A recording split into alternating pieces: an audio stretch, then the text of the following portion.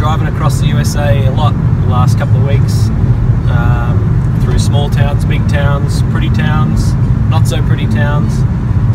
Got me thinking about the importance of location in your choice as to what college you go to,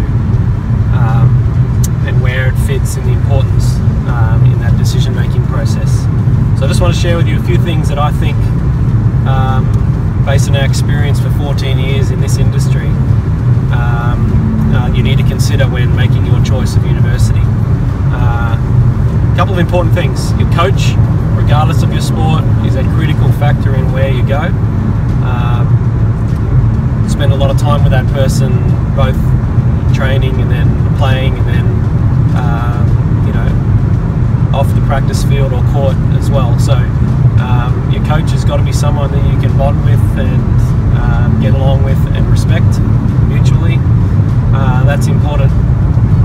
Location is important because you do want to feel comfortable where you are, but it's not the be-all and end-all. In fact, a lot of people would assume that homesickness happens when they feel like they're not in a location that's like their home.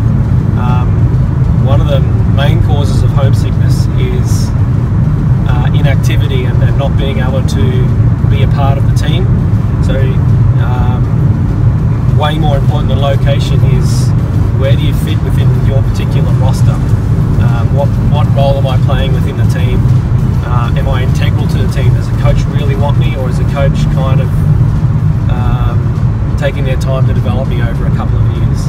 That's when homesickness tends to set in, when you're not contributing to the team. So am I contributing to the team? Do I like the coach? As long as I don't hate the location I'm in, that's about as important as the location